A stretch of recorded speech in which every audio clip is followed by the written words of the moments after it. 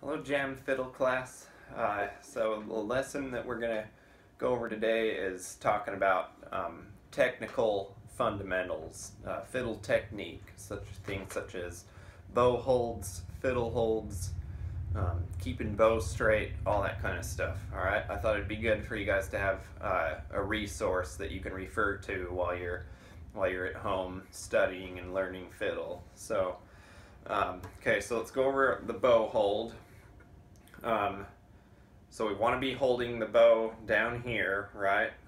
The way I do it is to put my thumb beneath the frog here, so that I'm holding it on that point there, and then I make sure my thumb is a little bent, and at the same time I rotate my hand so that it's angled, laying against the stick. If you keep it flat, then the bow's going to be hitting your thumb in a strange angle, so try rotating it so that you kind of feel the pad of your thumb touching the frog like that. Now my bow hold is more of a fiddler's bow hold that isn't necessarily viewed as the proper violin playing technique. So if you're going to do more of the proper technique, you do basically everything I'm doing here, but instead of holding it beneath this point, the frog here, you'd instead hold it at the stick. So do you see how I put my thumb? I transfer it from here and put it in there. It's all the same principles though, of the other bow hold. You still want that angle in your hand, and you still want your thumb bent, because that'll give you a lot of nice flexibility and looseness in your forearm and wrist. Okay, so with our bow, in terms of how tight we want it tight enough to where when we put it on the strings there's enough pressure, but we don't want it really tight, where we don't want it so tight that there's a big gap in it and you can see that it's actually stressing the bow stick. We don't want that. So if there's a huge gap in your bow between the hair and the stick, that probably means that it's too tight. But if the hair's too loose, like this, I'll demonstrate. So you see how it's floppy here? The hair's floppy. If I jiggle the bow like that, it flops. So then if I go to play, then the string is rubbing against the string of the fiddle here, is rubbing against the stick, and you don't want that either. So you want to find that medium ground between tight and loose that allows you to put the hair on the string and apply a little bit of pressure with your arm without the stick really rubbing up against the fiddle string. Okay. In terms of where you want your arm here when you're playing, you don't want it up like this, and you don't want it just, tied against your side either. You want it instead kind of, once again, between those 2 points, so sort of just on a nice angle like that. Just kind of want to let it sit there. Just lift your arm up a little bit. When it comes to fiddle hold, you want to make sure that you have the back of the fiddle here,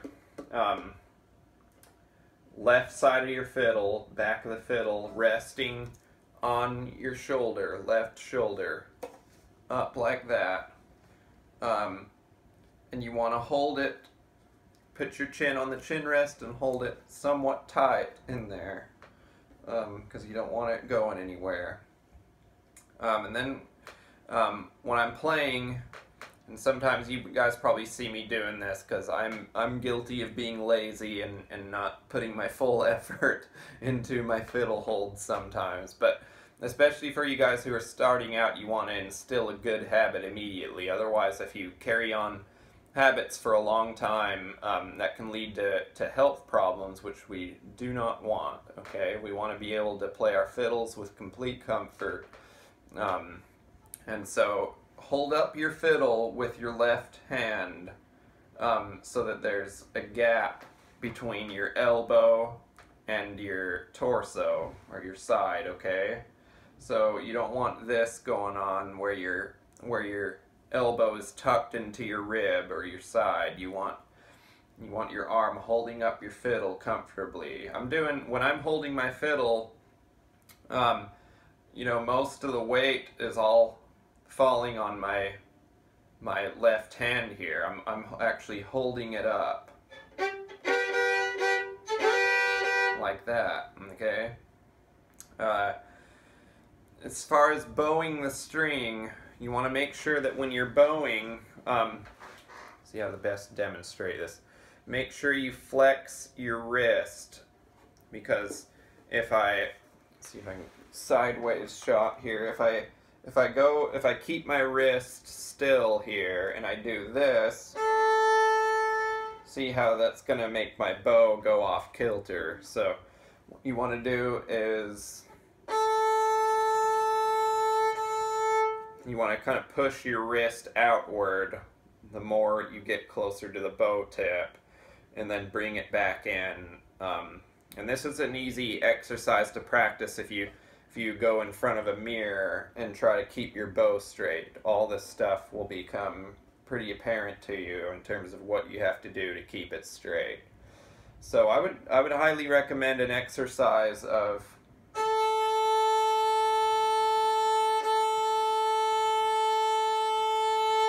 just practicing some good long bows on an open string. There's nothing wrong with simple practice. Practicing a long bow on an open string can do a whole lot for your technique. It doesn't seem like we're doing a lot when we just practice a long bow, but think about it. You're practicing your fiddle hold, you're practicing keeping your bow straight, you're practicing your bow hold, you're practicing your bow pressure. I mean, that's a whole lot of stuff you're practicing there just by doing one long bow. So I would highly recommend that. So I think that covers most of the technique basics. Also try to keep your shoulders somewhat straight. We don't want to be hunched over, because then that's going to make that's going to bring everything to where it feels uncomfortable. We want to make sure that we're comfortable here with our shoulders, relaxing it. And honestly, that just relaxing when you play can just go a long ways.